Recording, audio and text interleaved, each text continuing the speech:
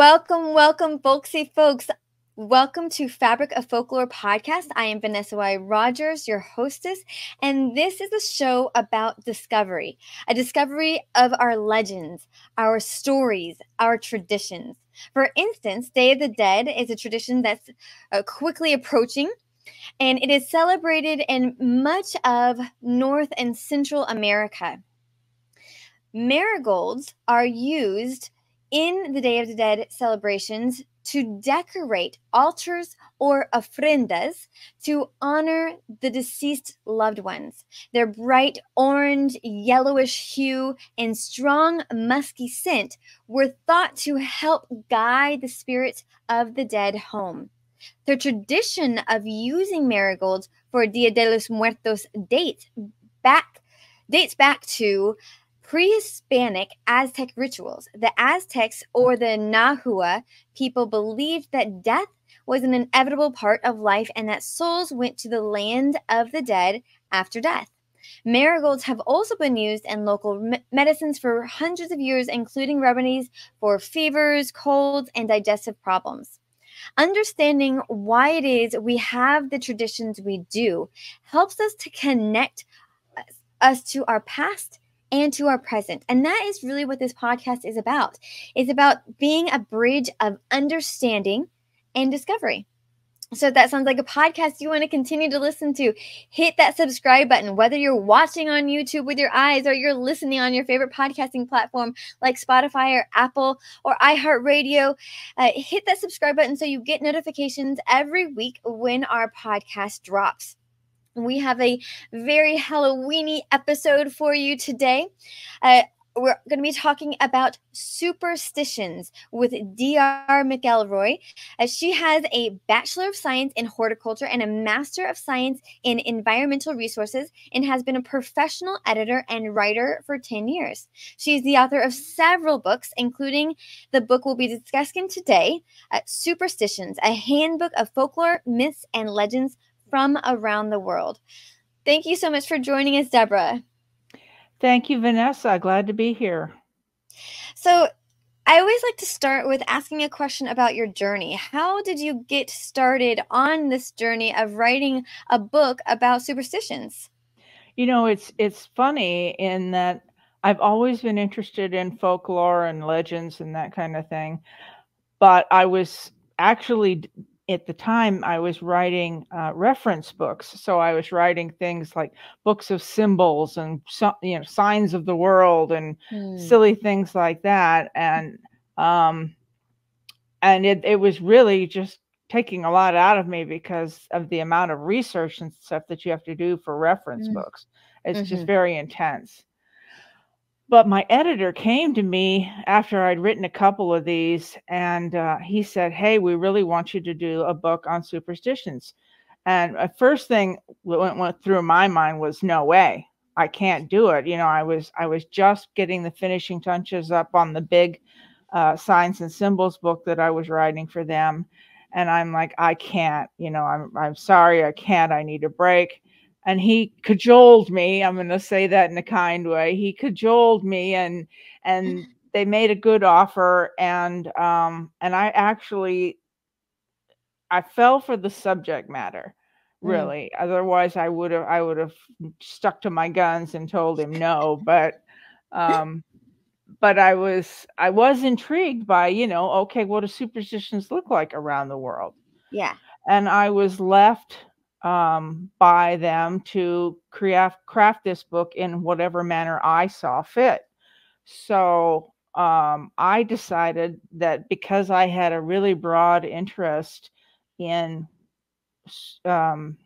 worldwide superstitions and traditions, that's how I would set the book up. I would do it by nations, by essentially by continents, because there was too many nations of the world. You know, I couldn't break it down into just the United States or just Britain and that kind of thing and have a book under 1,000 pages, you know. So I stuck to continents, and then I cherry picked just basically what I could find and what I was interested in. So the book may not necessarily have other people's ideas of the most critical, or the most crucial samples of superstitions in particular places, but it was what I thought was really interesting. So it And has what you had access to. exactly what I could find, because this was right before COVID hit, of course, that I was writing this book. And so a lot of my ability to go out and do research was pretty much shut down. So there was a lot of online stuff. There were phone calls that were made. There were TV shows that were watched. There were, that sort of recorded media that was available to me. But I wanted the book to have a tone that was lighter, particularly given that I had just written this monster of a reference book. I wanted this book, it's 192 pages, so it's not super long, but it has it's the kind of light, happy thing that you could pick one little paragraph out of it and drop it at a cocktail party. And say, hey, Yeah. did you know that in Japan, people are think that electric fans are bad luck, or that kind of thing. Right. Things that are just fun, that made people think of something other than what was going on in the world, Yeah, I would imagine that doing that type of research would be difficult, especially during the time of COVID. But in general, the language barriers as well is a trial, because there are some countries in Africa that have English as its primary language, but then there are lots of other places that don't speak English. So were you able to at all, like, get into those types of research, or did you primarily focus on places that had some English sources or English as its roots? Because of the way that COVID was affecting us all, it was pretty much impossible for me to do research with groups that didn't speak English. My foreign language ability is practically zero. I could say, I'd like a beer, please, in Spanish, but obviously that's not the kind of foreign language that needs English help. There are others that I don't speak, and I had no access to people who did, so the book is exclusively based on English representations of what might be going on and what is going on in other countries. That said, a majority of the countries of the world now have English as at least one of their major languages. It may not be the official language of the country, but people there speak it to a certain extent. That's just the way it is, So I would say I didn't really have a lot of trouble language-wise. That wasn't where the barriers were. The barriers were, there were some behavioral barriers, and then there were the ability to go out and meet people. Our lack of ability to do that. Yeah, absolutely. So what country or continent did you find most interesting when you were researching?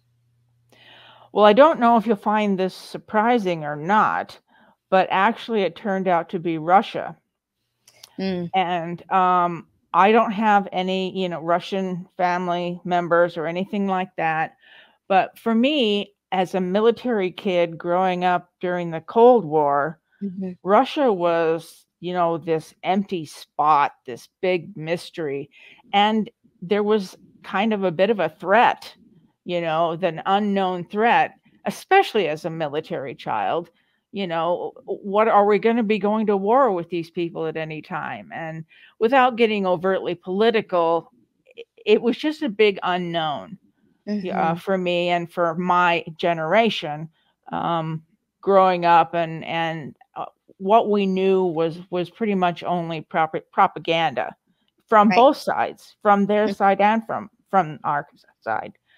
So as I started getting into the research, I discovered that what used to be the USSR and is now Russia has an extremely rich background and historical folklore tradition.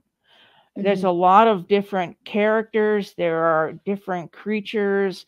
It's very, very colorful in a physical sense and an emotional sense. There's a lot of meaning attached to the stories and what they mean. It's very earth-based, and that leads most of their folklore to be pagan. Although there is, there's some that has gone on since. That's true in almost all Christian countries, at least, in the U.S., no exception. The folklore that is pre-Christian is just really interesting to me personally. I not that anybody may care, but I was raised Catholic, so I have nothing against religion. I don't have an axe to grind or anything like that. I just seem to find that things that were pushed aside to make room for a Christian tradition were unique in Russia. Not that the same didn't happen elsewhere, but just some of the creatures and I keep saying creatures because they have a number of unique cryptozoological type creatures and spirits and fairies and household brownies and all different kinds of little things that live with you and help you on a daily basis if you're culturally Russian. So I just thought it was fascinating. I really did. There's a series of books. I think the woman's name is, I'm gonna screw it up. Catherine. It might be Catherine Ahern. I think I just read those. All three of them take place in Russia, and the main character is a Russian witch, and she interacts with all these little creatures of the forest and of the household spirits and all of these things. And that particular series is a perfect illustration of the kind of cultural folklore and heritage that goes on in Russia that they have to draw from. I just thought it was wonderful. The series is called the Winter Night Trilogy. Is that the one you're talking about with Catherine Arden? That's it. That's it. Thank you for looking that up. I just finished that series, and it's beautifully written. So I highly recommend anyone who is interested in Russian folklore at all to read it. The first book, if you're interested, is The Bear and the Nightingale. But it's a lovely series.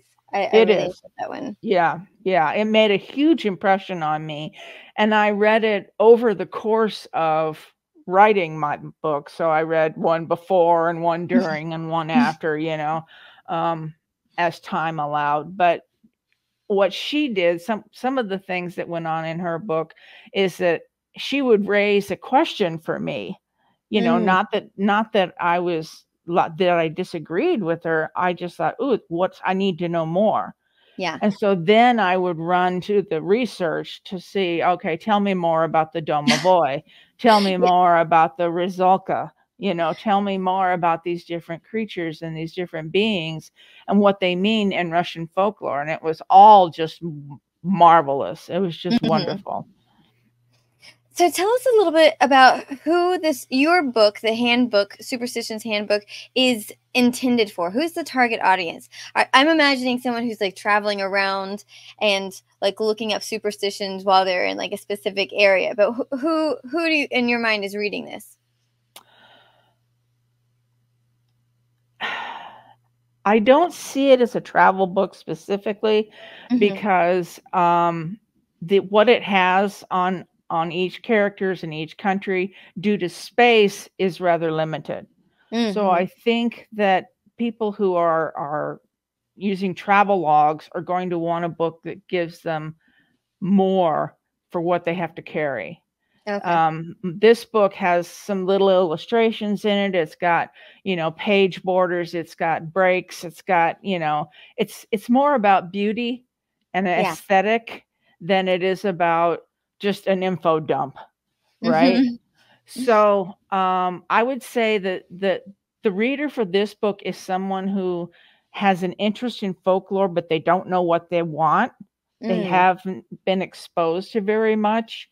So they kind of want like an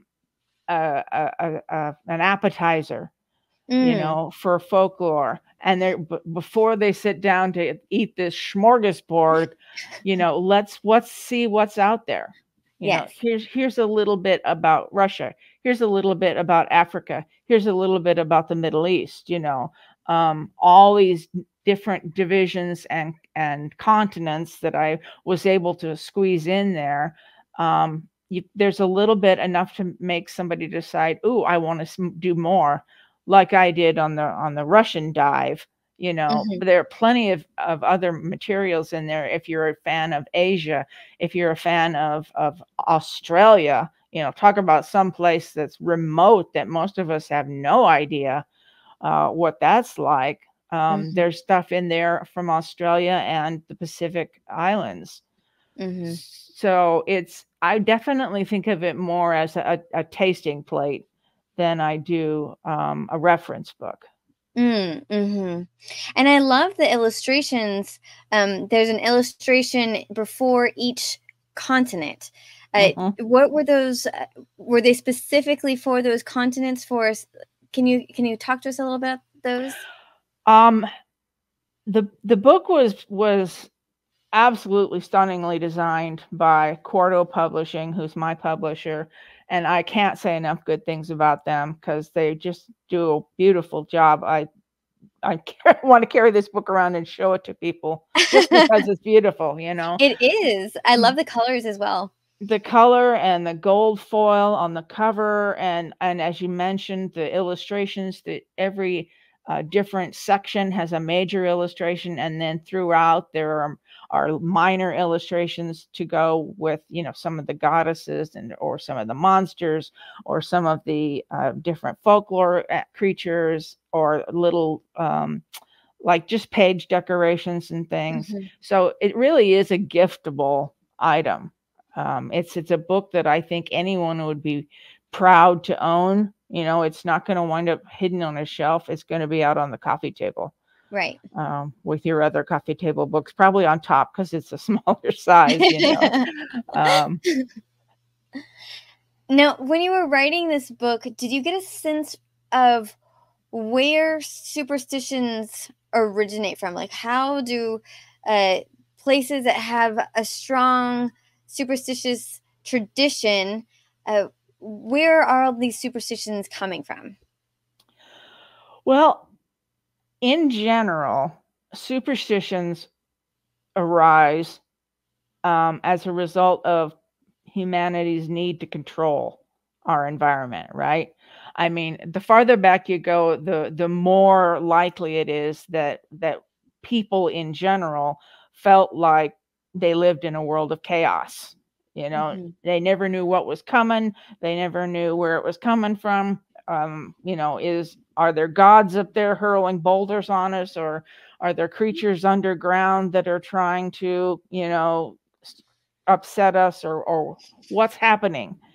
And so originally, starting back, those superstitions, at least in their most basic sense, like don't whistle in the dark, the basic kind of thing, was cautionary, right? They were like, if you don't want to get eaten by lions, don't do this, right? And so what starts out as a cautionary admonition becomes a superstition over time, particularly as it becomes less likely you'll be eaten by lions, right? But the tradition, the admonition stays with us. And it's just one of those things that our brains as humans are set up to hold on to negative information. And I mean, you can go into an entire psychological pitch on why that's the case. But basically, negative information helps us as a species more than positive information does. So our brain holds on to those things, and it says, "Ooh, I know that getting eaten by lions is bad. this guy says he can help me not get eaten by lions. I'm going to listen to him. Right. Yeah. And so that's why those admonitions stay with us, even though the reason isn't necessary anymore. You know, don't spill the salt. Well, that's an admonition against wasting what was an incredibly precious resource at one point. And now, you know, it's 50 cents a pound in the grocery store. So the admonition doesn't matter, but the caution is still there. It's just it's just fascinating, you know, the way our human minds work. And you see superstitions a lot of times in sports as well, right? Is that something you looked at all? Actually, I didn't look at it, but what you said is absolutely right. There are particular groups, athletes are one of them, that are more superstitious than the general public. Off the top of my head, I would say that any kind of performer, if you're talking about actors, if you're talking about dancers, musicians, and athletes, they all to a certain extent feel like there's an element of the unknown in their performance. Call it luck, call it providence, call it divine intervention, you know, whatever you want to call it. They don't always know exactly why they turn in a great performance. You know, they control as much as they can, whether that means last time I was great, I wore red socks, you know, I'm going to wear red socks for the rest of my life. Then that's one way to control it. But I don't feel they necessarily believe that it's the red socks. You know, I don't know if you understand what I'm trying to say. It's like because there's that undefinable element to an art performance, to a performance of any kind, they're trying to nail down as many different things as they can in the hopes that whatever they put their thumb on will be the magic thing that will make them succeed again this time. Like trying to replicate what they did the last time they were successful in as many elements as possible. Yes, exactly. Yes, because, you know, even if they do replicate all the ones that they think they got, they may not have that performance again. And we want to think that we can control every single element of our performance, whether it's our body, our car, our dance slippers, our football, whatever it is. If we can control, we should be able to control. You know, it's my body. I should be able to control the way it performs like a machine every time. But of course, we're not machines. Right. And so the problem is it's an illusion. The idea that they can control it is an illusion. So we would be happier, they would be happier perhaps, if they accepted the fact that if you do the same thing over and over again, you're not necessarily going to get the same result. Yeah. And it's just one of those things. Did you get a sense of where people are most superstitious? You mentioned that you see that there's a lot of superstition in performers, but what about in the scope of the world? Is it more rural? Is it more religious? Is it more is there a pattern? There doesn't really seem to be a pattern. I mean, you can find groups that are living urban lives and that are living rural lives that are every bit as superstitious. That said, there are certainly groups around the world who are more superstitious than others. Google has told me that Nigeria happens to be the most superstitious country in the world. Now, the reasons for that there are a lot of them, and I don't know them all, but I do know a couple, and one of them is population density.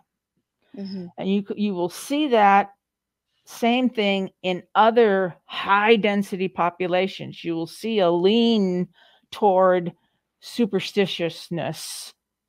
So if you think about places like Brazil, Japan, parts of China, even parts of the US, high density cities, the more people you cram into a smaller area, the more we literally and figuratively rub up against each other, the more anxious we become, right? And what is superstition about? Superstition is about control. So if you have a lot of people who are anxious all the time and there's very little that can be done about it, then all of these ideas will start appearing in society.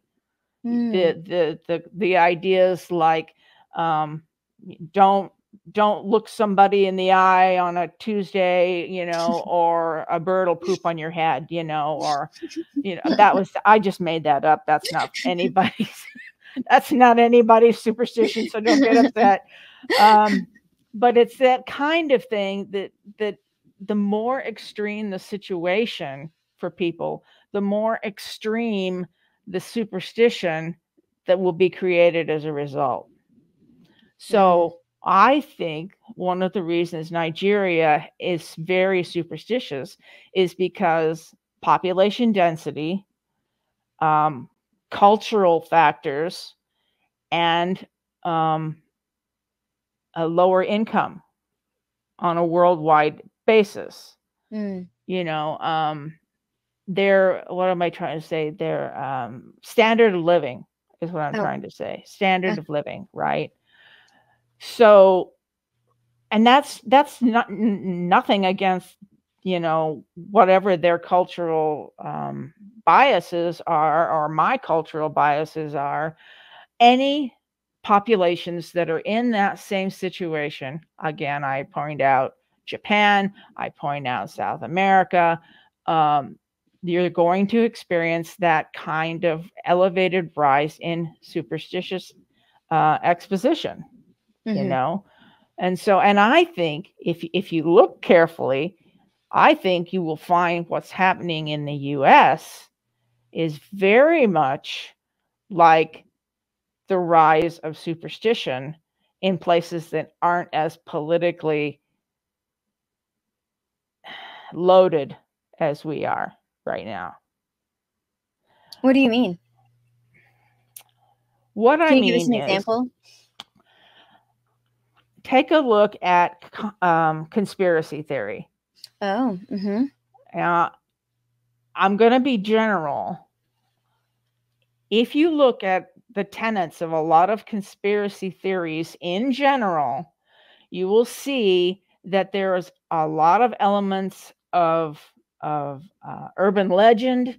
There's a lot of elements of superstition and conspiracy and that kind of thing. Like they're out to get us. You start with something basic as that, and immediately people want control, right? They need to control their anxiety. Oh my God, they're out to get us. What can I do? I can make sure that I don't have a black cat, or I can make sure that I don't go to the grocery store on Thursday or whatever. It's like the foundation is being laid for what could be a real big change, a real big change in how we are as a culture. So let's get into your book. Now, you laid it out by continents. Yeah. And you start off with Africa. Is there a reason you start off with Africa, or was it wasn't alphabetical, right? It was alphabetical. It was. Yeah. Okay. Yeah. Yeah. I think it goes Africa, Asia, and Australia. Okay. Well, I think I saw the Middle East in there, but Middle East is, I guess, It's part of Africa. Yes. Okay. That's how the publisher like did the big group breakdown the way I did, and then since they didn't have room for everything, they would like take out subsets. So Egypt is obviously one of those subsets that everyone's going to want to see in a book like this. So that came out as its own subset. The Middle East came out as its own subset. And you'll find that in some of the other groups also. And I noticed that Antarctica is not there, and I realized that nobody actually lives there except for scientists. But I would be curious if scientists in Antarctica have some superstitions, because it's so remote and it seems like such a crazy place to live.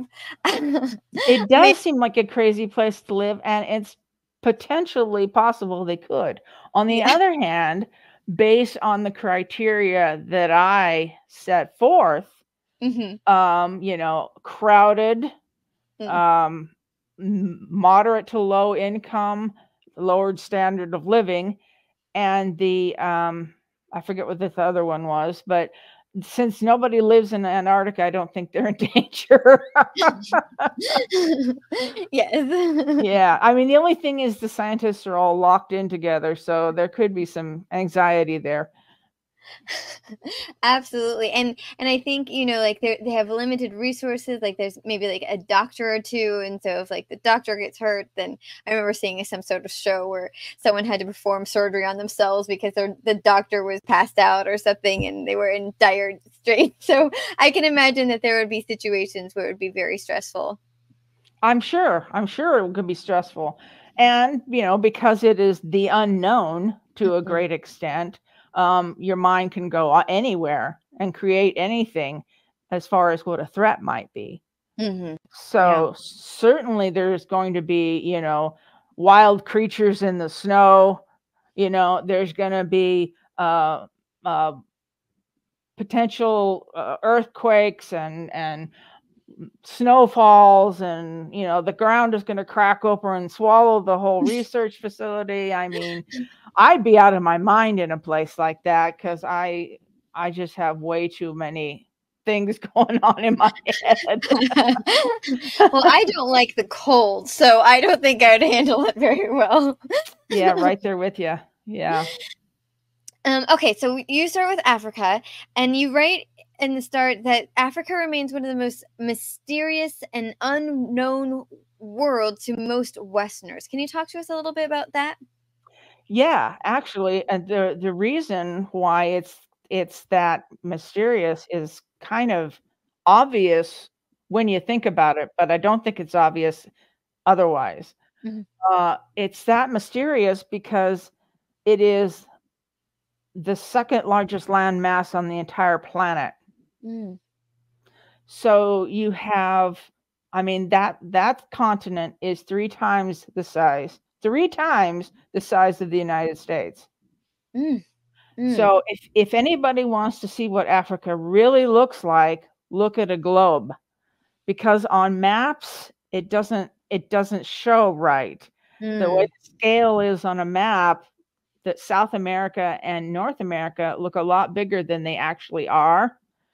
So on a globe, though, all that landmass will spread out, and you'll just be floored at how enormous Africa is. Wow. So, yeah, it is again the unknown. Just as we were joking about Antarctica, it is truly the unknown. There are still parts of Africa that have never been explored. Now, in the modern times, that seems hard to believe, but it's actually true. It's not to the extent that it was, say, 100 years ago, but there's still a lot of places where people have never been. Or if they have been, they're still there and we don't know about them. Like deep in the jungles where people just haven't tried to even get to. Yeah. The impassable places, the inaccessible because they're too steep places, the places where it's all rocks and no plants and nobody can scramble up these, the side of Mount Kilimanjaro, although people have been up Mount Kilimanjaro, but I use that metaphorically. It's honestly, it's mind-boggling to me how much is there. And the other thing is that, yes, there are over 1 billion people in Africa, but compared to the size of that continent, it's a drop. I mean, there are like 4 billion, something like that in China. And it's less than half the size of Africa. So you've got very few people relatively spread out over an enormous area. Yeah. So empty space, that's why it's so mysterious. It's empty space. You have clusters of well-developed, highly functional, highly financially oriented cities and countries. And then you have vast expanses with nothing. So I think it's kind of cool, but it's kind of scary too. And is that what really makes it unique? What would you say makes Africa special and unique in terms of its, I guess, folklore and its, I think in terms of his folklore and its fables and that sort of thing, it's the number of different civilizations that are there. I mean, Africa is incredibly ancient, right? I mean, Egypt was a high society when the rest of the planet was dust. There was nothing. And so I think over millennia, whether you go back to the early city-states, Urdu and Ur and some of those other cities, and then through the high dynasties of Egypt and through to where they are now, there's just been so much happening on a civilization level. There were vast kingdoms, there were huge areas that nothing but animals roamed. There were places where civilization was old, and there were places where people didn't know there were civilization. There were kingdoms in the southern part of Africa, dozens of rich kingdoms ruled by people that were completely their own bosses, I guess, for lack of a better word. Kings, queens, great dynasties, great civilizations. And the most remarkable thing to me is that a lot of those are still around, right? I mean, Egypt is still Egypt. They have differences. Obviously, they've got cars and they've got multi-level apartment buildings and whatnot, but the Nile still floods, and people still drive cattle through the streets. And it's just so much of what was old is still around and is still old. So, and yet it sits side by side with things that are new and shiny and rich, and I can't say enough about it. Yeah. Really, it's just amazing. And so in your book, the way you structure each chapter is you look at mythical monsters, and then you look at some of the deities, like the gods and goddesses, and then you look at the superstitions. So just depending on how much time we have, I'm just gonna ask you to kind of highlight a little about each section, if something stuck out to you. So let's start with mythical monsters. Were there any monsters that you particularly found interesting? For Africa? Yeah, there's one. I'm gonna see. I'm trying to find my note here. Oh well, the best known African god. Or we're talking monsters. Sorry, I'm talking It doesn't monsters. matter. You can go with God. There's one called Mau. I can't. Mamlombo. I'm so sorry. I can't read my own handwriting. Mamlombo. It's crocodile-like. It's got like the head of a horse and the body of a croc and the neck of a swan. And a lot of these monsters from many cultures tend to be chimeras, right? Mm-hmm.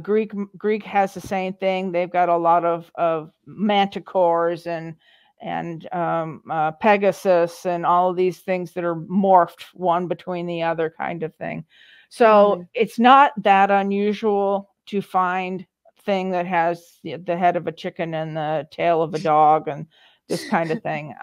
It's practically more, if it were just an elephant or just a giraffe, it would be less likely to be a great monster. But the thing about Malmalaumo, yeah, anyway, the thing about it is that its great claim to fame is coming up and snatching people off the riverbank. Okay, that seems like a pretty good admonition to anybody that lives an urban life or a rural life in Africa, right? Watch out for crocodiles in the river. But the thing about this particular one, and I'm using its name specifically because that's what's important, is that in 1990, there was an incident with a mining company where they were digging for, I forget what, they mine an awful lot of things in Africa. But several employees started disappearing. And so nobody could figure out why, right? The local police force, the mining inspectors, nobody could figure out what was happening to these people. And it kept happening for like, I don't know, 8 or 10, 12 days. This kept happening. And finally, they found the bodies of the people who had been taken, like upriver several miles or something. And they figured, the police figured that a crocodile had taken them, right? Well, of course, the locals believed that Malmalamo had taken them. And so they had one of their local priests do a ritual to get rid of Malmalamo. And after that ritual was performed, the killing stopped. So that is a good use of urban legends, urban fables, right? Because here you've got a real incident with real physical evidence linked to a myth or a mythical monster, if you will.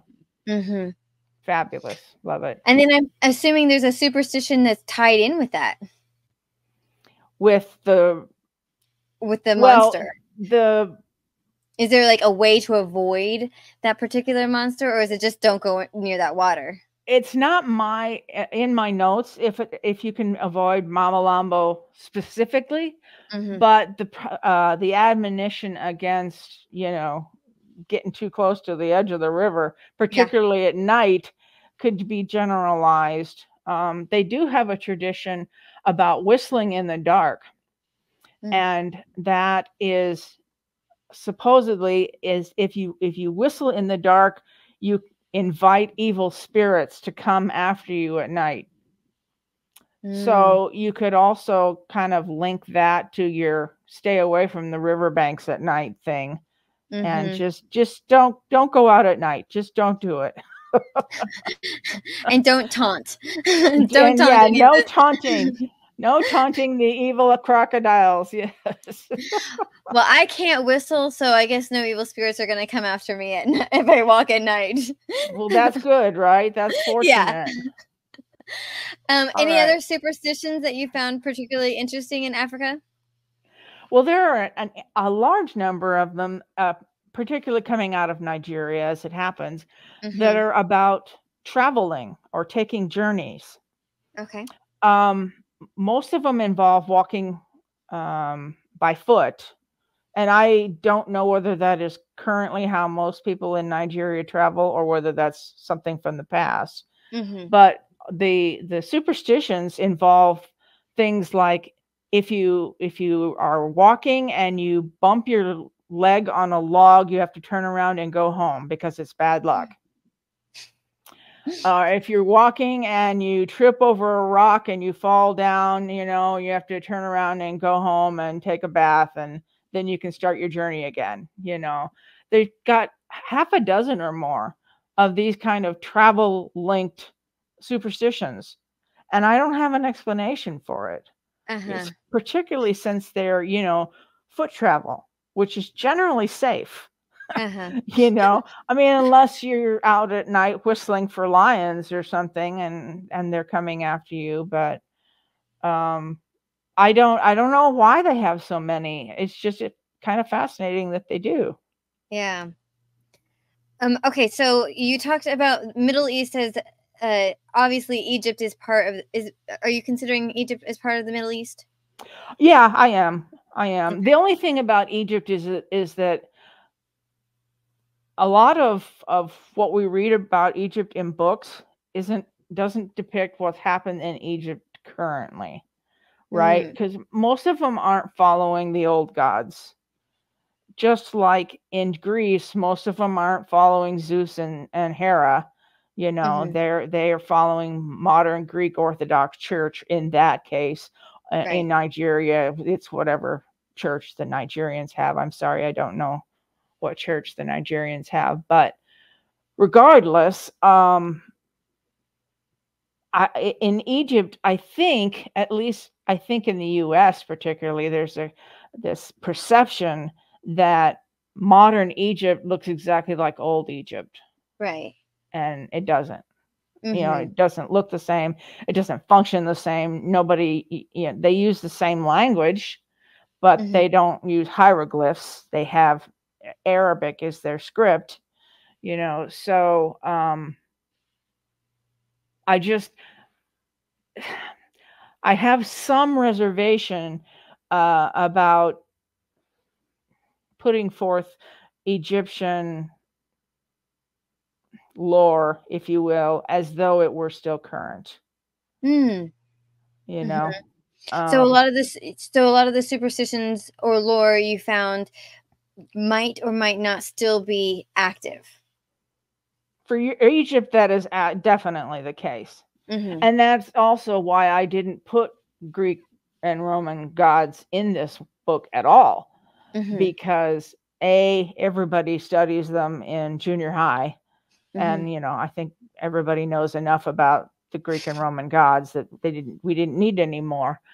But I did put Egypt in because A, it's fascinating, and B, I think that it's expected. But I put it in there with the caveat that this is historical and not necessarily current Egypt. Yeah, because even our movies, show people walking around in fezzes and speaking with accent, and think of any mummy movie you've seen in the last 20 years. They all look like that. They all look like they were cut in the 1920s or the 1820s or anything old. But anyway, I digress. So give us a couple superstitions from Egypt then that are probably historical.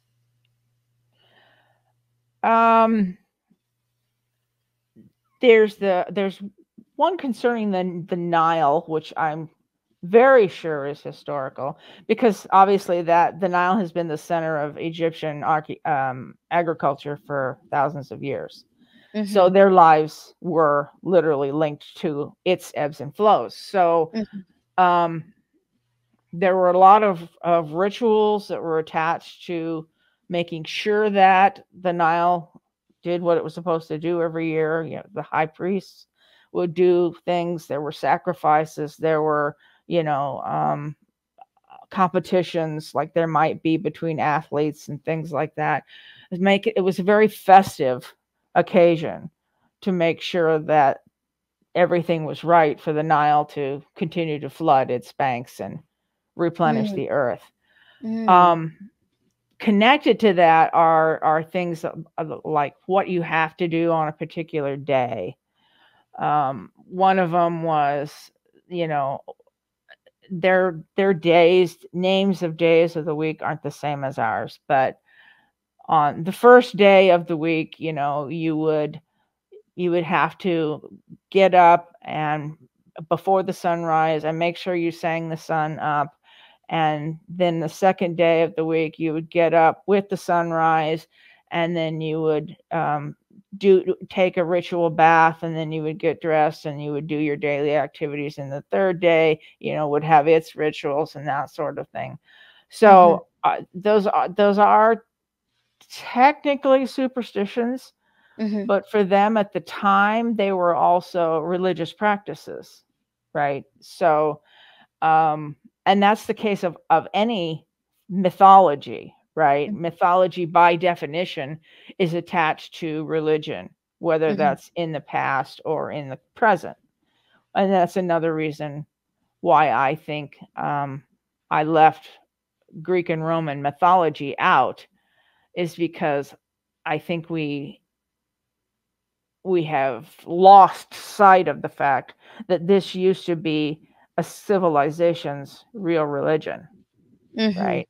It's toga parties are not, they're just, particularly if you're going to talk about this current atmosphere of political correctness, let's not put somebody's religion, whether it's historical or whether it's current, in a situation where it looks like it might be being made fun of, or pulled apart in a way that is not respectful.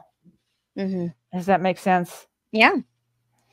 One of the things that you mentioned was the Epic of Gilgamesh as a very crucial book or text that is from the Middle East. Can you just give us a little idea about what that is? Yes, and that's actually a fascinating book. Technically, it's an epic poem, like Beowulf. And like Beowulf, it tells a number of stories. I think Beowulf tells 3 or 4 different stories, but there are more than that in Gilgamesh. And one of the stories is Gilgamesh slaying a monster that had been ransacking a village. Well, that is essentially the story of Beowulf, right? So Beowulf is taken from Gilgamesh, but most people don't know that. And Gilgamesh is so old. I mean, it was old when the Egyptians started. So it has influenced almost every major literary work ever written. So you've got Beowulf was inspired by Gilgamesh. There's a story of a great war between 2 civilizations over a woman. Oh. Well, sounds like Troy to me. Yeah. So there's that. Also in Gilgamesh is a recording of a worldwide flood. And so that obviously is our flood myth. I use the term flood myth because that's how mythologists use the term. To some people, obviously, it is a historical fact. It really happened, and that's fine. I'm not making any judgment over whether that's true or not. In fact, I don't know whether that's true or not. What I do know is that almost every civilization on this earth has a flood mythology story. Even though our religions are very different. Right. We all have this story about the earth being inundated. Now, there have been some interesting speculations about where that came from. Some scientists want to call it race memory, which is a term that has become out of favor. But what they mean by race memory is genetic memory. It's memory that's handed down in the DNA of humanity. Now, that's an interesting idea, because who would think that any kind of event could be handed down in the DNA? That would bring into question, okay, is that why today's generation, Gen Z, are so depressed? Is their race memory 9/11? It's an idea, you know. Is that modern day proof of race memory or genetic memory? I don't know. But it's cool. Yeah, it's definitely an interesting thought. Yeah. Okay, let's go to Asia. Give us a little background on what makes Asia distinct. Well, it's almost, I know I'm going to offend somebody out there saying this, and I don't mean to offend. It's almost like what's going on in Africa, the opposite is going on in Asia. In Africa, I was talking about how many different civilizations there were and how old their civilization is. In Asia, based on my research, what I have seen happening is that it's very similar civilizations happening over and over again. Like, you'll have the Chinese, you have the Koreans, you have the Nepalese and the Tibetans. Within each of those cultural groups, obviously there are big differences, and they see themselves as different. I mean, ask Taiwan and China, who's the same and who isn't, right? But as an outsider, with an outside viewpoint, what I can see is that I see almost one giant civilization with small differences. Versus in Africa, I see big civilizations with big differences spread over a big area, right?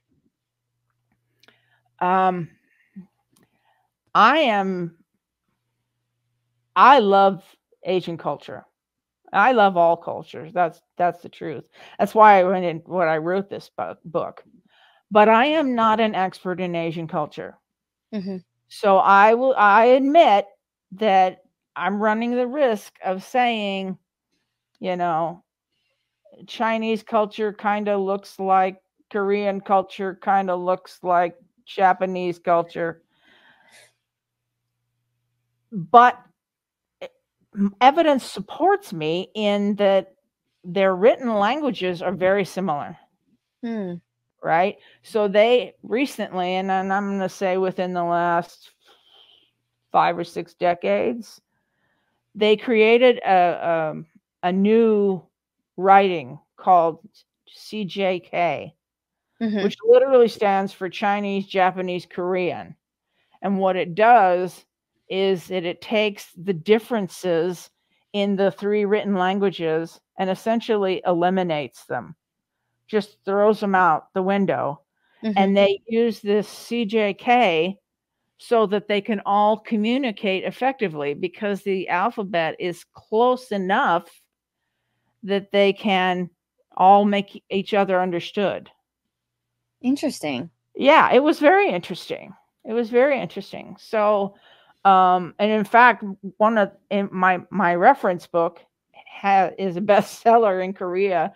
I think probably because I talk about the CJK and some of those differences and similarities, and they appreciated, not looking like the odd man out on that one. So, can you give us a few examples of superstitions in Asia that you found interesting? There are some really, really interesting things in Asia. When you talk about Hindu superstitions, a lot of them have really practical reasons for being, which not a lot of some of the others, other continents, other cultures don't necessarily. One of the ones is about hanging a lemon. And the neat thing is that if you hang a lemon, according to the tradition, along with a chili pepper and a feather, I think it is, then you won't get sick. Well, what has been discovered about that is because citrus fruits have very high vitamin C. So what they've said is that they believe that this string that's been run through the lemon absorbs lemon juice and vitamin C, and it runs up the string, and the insects that land on the string get poisoned by the vitamin C in the lemon juice, and that it actually kills them. Which it took me a while to think about that, but I'm like, okay, that could happen. All right. So you're saying it's lemons and chili peppers? Is that what it is? They're combined. Lemon and chili pepper, yeah. And of course, a lot those two elements are in a lot of their cuisine. And they're supposed to prevent what? They keep people from getting sick, presumably, at least according to the dissection, by getting rid of insect, Well, it's interesting that you mentioned that, because I remember at some point it was really popular to drink like a lemon juice, chili pepper honey drink. And that was intended to keep people from getting sick. It was something that you're supposed to drink every day. And I think some people were doing it in fasting, or some people were doing maple syrup, I believe. Different variations of that. So that's interesting. Well, it makes perfect sense based on what we think is going on with the string and the lemon juice. If you think that those three elements, the chili peppers are going to be good for your heart and your arteries, the lemon juice good for your sinuses, your head, your eyes, your anything else that needs vitamin C, and then the sweetener just make it tolerable. Yes. Who wants to drink it otherwise? Right. Although there are people who argue about honey having its own health benefits. Right, exactly. Yeah, I was going to say there's a lot of evidence to show that honey is used for a lot of remedies. Okay, so let's look at, we're running low on time, the Americas. So you look at both North and South separately. Can you just tell us, a little bit from each one, and maybe a superstition from each one? Well, yeah, South America has some interesting things going on, because there was a fair amount of immigration from Europe into South America. They brought with them a lot of their prejudices, their biases, their superstitions, their everything else. So you will find things in South America that you will also find in Europe. For example, don't put your shoes on the table, right? Which I don't know why that's a thing, because I don't understand who would put your shoes on the table in the first place. But that is one that's very big in Russia and in Poland, is to not do that. There's also one where if you're drinking with a party, like a group of friends in a bar, when you're done, you put your bottles on the floor under the table.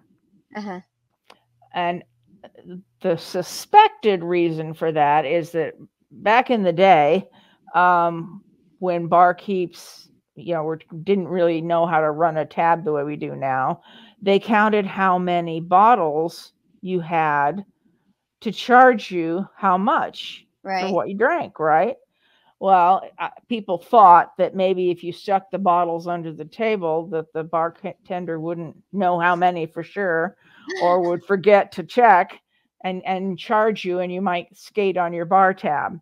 Yeah. So I kind of like that one. You know, it starts out sounding sinister, and then it cracks up instead and becomes funny. And then you include the Inuits with the Canadian culture just because of its location, geographical location. That's correct. Can you give us a little bit of a superstition about them and maybe historical? Yeah, actually, the Inuit are considered First Nations in Canada. So that's one of the biggest reasons that, and as you said, proximity, it was easier to put them up in Canada than it was in North America. And they don't belong with us anyway. Their cultural practices for their tribes are completely different than Plains tribes and North American tribes. So, but one thing that they do have going on is that, of course, they hunt both land and sea animals. And most tribes don't, at least in most of North America. You're one or the other. So one of their admonitions is that you cannot wear the same clothes or use the same weapons to hunt sea animals versus land animals. You have to have separate ones for each. And a part of that is believed to be, it might be like if you kill a polar bear and then the polar bear smell is on your weapons, then you're going to scare away the seal. See? Yeah.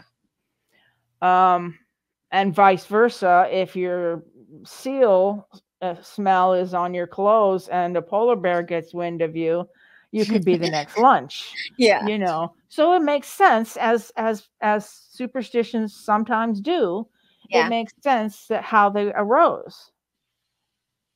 Exactly. That's interesting.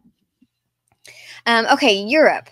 One of the things that you mentioned is that there's so much variety, but the variety and originality has disappeared just because of the kind of melding, I guess, of the European nations into kind of a conglomerate.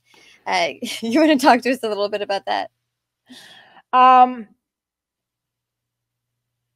It hasn't happened in a totality, right? Obviously, if you go to Hungary and then you go to Poland, you will find that the two of them still have their differences, right? And they still have their individual cultures. I think what I meant was that because people travel across borders with such ease, and they make their homes, you know, a Hungarian is perfectly welcome to make his home in England if he wants, you know, or wherever in Europe or in the Americas, because they travel and they bring their culture with them. Certainly you can use America as an example of how those cultures get blended, right? Nothing is necessarily taken away from that man who happened to come from Poland, but he's going to gain things that he learns from American culture, and American culture will gain from him things he brings. For example, often food or ways of dress, you know, a hat he might wear, music he might like. That kind of thing makes its way into popular culture. I know I have lots of friends who came from other countries who I can't wait to eat their mama's food, right? I have a friend whose mother is Chaldean, and she makes the best stuffed vegetables you ever want to taste in your life. And I can't wait to get, you know, to her food, or my friend who is from I have a friend from Iran, and I have a friend from Australia, and they all have their expertise. You know, I don't agree with all of them. Like most of what I see from Australia, I don't really want to eat. Don't ask me about Vegemite. Yeah. Yeah, but you know, but you can almost always find something that you like from different cultures, and that's what I meant by that, was that yes, there is a certain amount of blending that goes on. That doesn't mean a loss to either culture. Nothing is lost from the culture that gave, and nothing is lost from the culture that takes, you know. I think we all gain by this kind of mixing. Yeah. So can you give us a few highlights of some superstitions or folklore from these areas? There is a general superstition, I think, which applies really well here, because you were talking about blending. The throw a coin in a fountain. Many, many, many cultures have that superstition, partly due to travel, merchant travel, you know, from over eons of time, and partly due to movies we've watched, or, you know, habits our families have, or whatever that may be. But using that as an example, I'm gonna isolate it to India because I'm most familiar with it in that setting. In India, it's tradition to throw coins in the fountain for various reasons. You do it to give the bride and the groom good luck. You do it to ensure a safe journey. You do it to, you know, have healthy cattle, or whatever your thing is. It's a very much a part of the culture in India, particularly. So, in antiquity, a lot of coins were made of zinc and copper.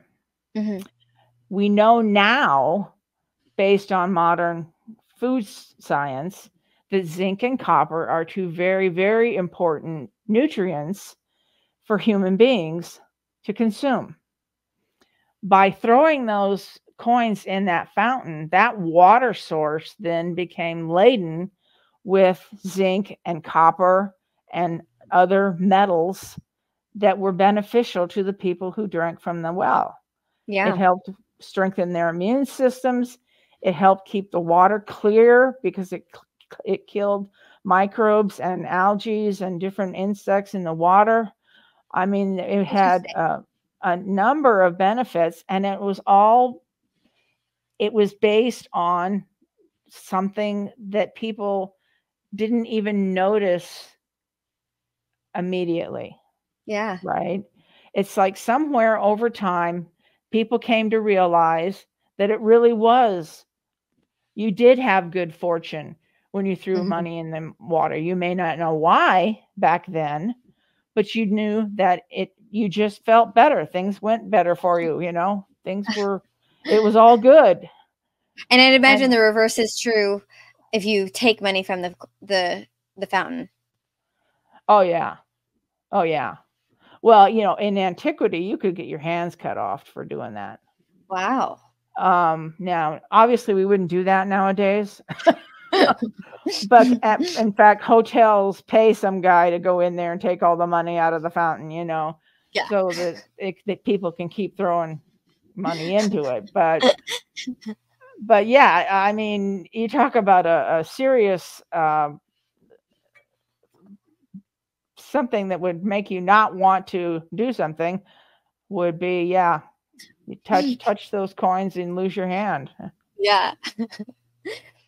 All right, so our last continent is Australia, Oceania. I guess some people call it Oceania and some people call it Australia. Can you give us a superstition or highlight a folklore element from Australia?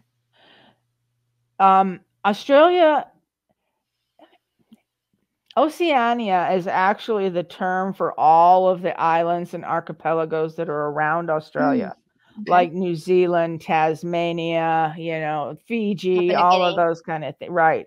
It's those isolated islands and whatnot that don't have a country to call home of their own. Right. So if Moana had a country, it would be Oceania. So yeah, Australia itself isn't Oceania, but there are some interesting things going on in Australia, and one of them is you may or may not know that there are a number of reptiles in Australia. It's kind of just crawling, pardon the pun, with them. And in particular, one of the ones is a gecko. Now we all know the Geico gecko, and so he's not a big mystery to most of us here in this country, at least. But if you cannot kill a gecko in Australia or in India for that matter either, but it's because it's terrible luck. It's bad luck. And the main reason, of course, now people won't say it's bad luck because most people don't know why it's bad luck, but it's bad luck because geckos eat a lot of insects, including a lot of them that are very destructive, a lot of them that are bad, like mosquitoes. They make people ill. They potentially lay, all kinds of eggs and do destructive things. And they took care of the larvae of the whatever ate the silkworms. I apologize. I don't remember what ate the silkworms in Australia, but they were having a big problem with the decimation of the silkworms that made the silk crop. And finally, they were able to get that under control with geckos. So I need geckos. My backyard is crawling with mosquitoes. Most good reptile stores nowadays sell them. They're kind of cute with their little round feet and the 5 toes and all that. But something you may or may not know on a closing note is that geckos do not have eyelids. Their eyeballs stay open all the time. So they lick their eyeballs to keep them clean and moist. So that's why you see them going meow, meow.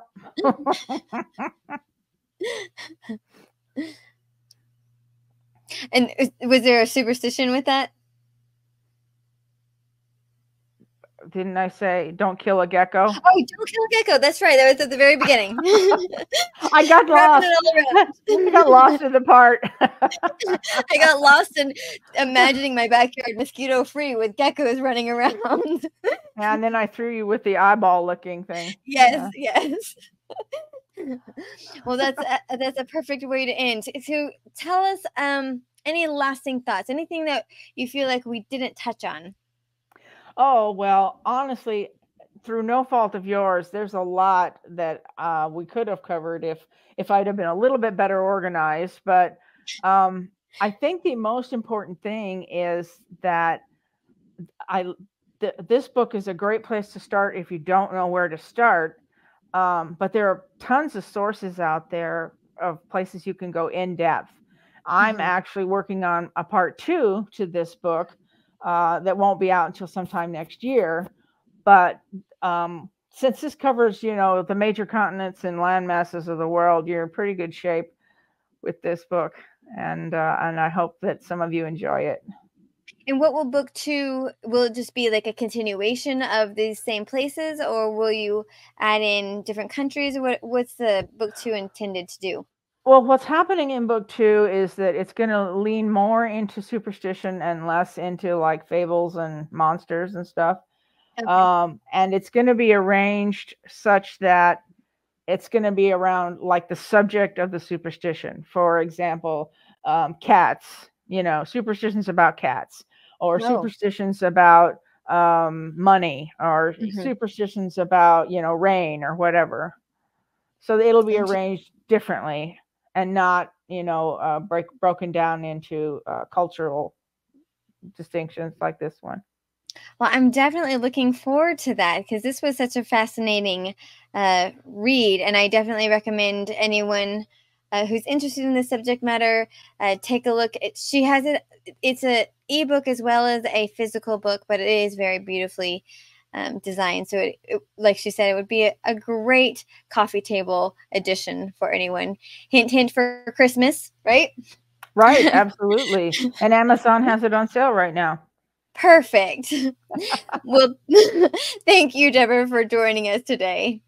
Thank you, Vanessa. I really liked being here. And thank you, folksy folks, for joining us on this superstitious journey. What are your funny superstitions? Everything that, all the links, I think we will just link her book on our website, fabricoffolklore.com. And I would encourage everyone to subscribe and share. Send it to your friend who, like Serena Williams, wears the same pair of socks throughout an entire tournament for good luck. Follow us on social media. We're on Facebook and Instagram, and on X, previously Twitter. Thanks for unraveling the mysteries of folklore on Fabric of Folklore. Once again, I'm Vanessa Y. Rogers, and until next time, keep the folk alive.